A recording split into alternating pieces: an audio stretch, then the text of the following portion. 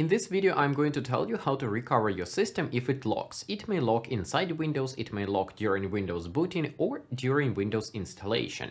This happens when you have Turbo-Boost Unlocked BIOS, and yesterday I have got a question from my subscriber, but this is a very common question and I should have done this video a long time ago.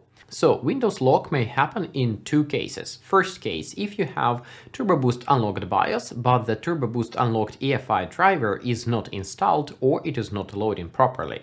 And the second reason why it may happen if you do undervolting for your CPU and you apply too much undervolting, so you reduce the CPU voltage too much. In this case, the CPU will not be able to operate properly. In case of missing EFI driver, your CPU also does not know how to properly scale up and down its frequency, and that's why when you boot Windows, Windows is trying to ramp up the CPU frequency and it locks, and the same happens with Windows installation. This happens often for people who are using EFI driver installation for Turbo-Boost Unlock, which means that you get modified BIOS without CPU microcodes and then you need to install EFI driver on your system level. Thus, if you clear CMOS or you want to reinstall the system, the driver will not be there and your system will be locking instead of booting and functioning properly. The solution for this problem is rather simple. You have to disable power technology in the BIOS. Unfortunately, right now I'm too busy to set up a test bench and make my own screenshots, but I found one online. So the BIOS menu looks like this or similar to this, depending on what motherboard you use. You need to go to Advanced Power Management Configuration, and here, power technology, you need to put this instead of custom, you need to make it disabled.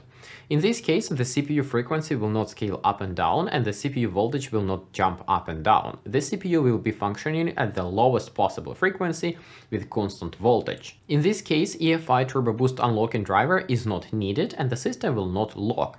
So you can boot into Windows with such configuration and then recover your BIOS using Mi899 application or flash with FPT AlphaWin whichever BIOS you want. The same applies if you need to reinstall Windows and you have a BIOS without FFS driver injected inside. So in this case, you go to the BIOS, disable power technology, install your Windows, and then from Windows you can either fix BIOS to have FFS driver injected, or once you have Windows installed, you can install the EFI driver, and after that go back into the BIOS and enable power technologies so that your CPU will be turbo boosting up to the maximum frequency.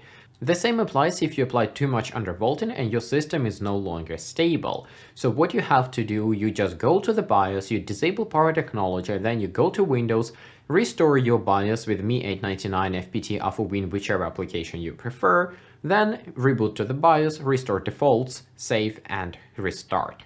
Here it is important to mention that if you have applied too much undervolting that your CPU is not stable even without power technology, it may happen that your system will lock during the BIOS flash from Windows, and in that case the only possible way to restore the motherboard would be to use CH341A or some other flash programmer. I hope this helps, thanks for watching, bye bye.